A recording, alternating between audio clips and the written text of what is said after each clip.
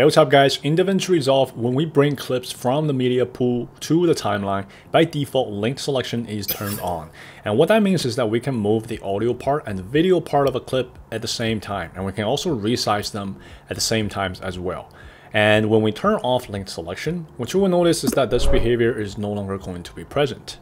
Now we can resize the audio and the video part of a clip independently, doing split edit. And we can also move them around independently as well. But one thing you will notice is that when we do this, in this case, the system is telling us that the clip is actually out of sync. And this brings us to our next topic, link clip. The audio and the video part of a clip are inherently connected to each other, whether link selection is turned on or turned off. And you can disable this behavior by right-clicking a clip and then in the menu, select link clips.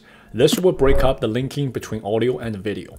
Now what you will notice is that you can move the audio and the video independently, and you can also resize them independently as well. And once again, regardless the status of link selection.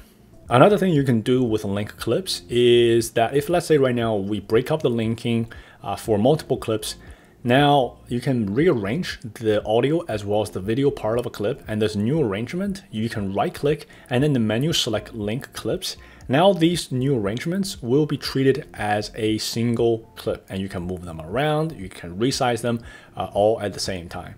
Now things also get interesting when we try to select multiple clips.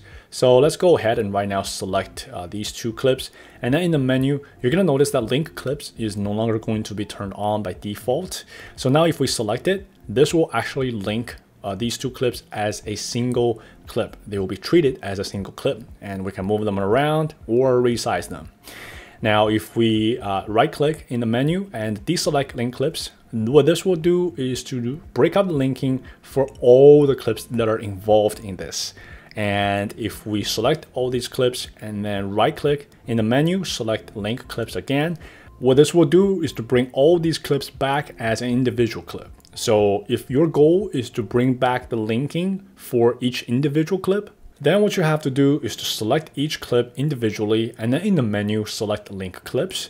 This will allow both clips to go back to their original status.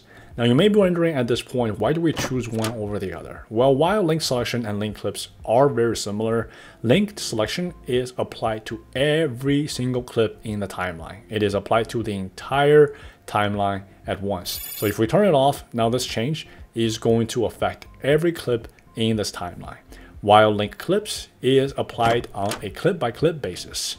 And also with link clips, we have the ability to set multiple clips up as an individual clip. And this can be particularly helpful if you have a sequence where you want the video and audio linked at all times. And we also have the ability to set up new content by swap out either the video or the audio part of a clip and then relink them as an individual clip.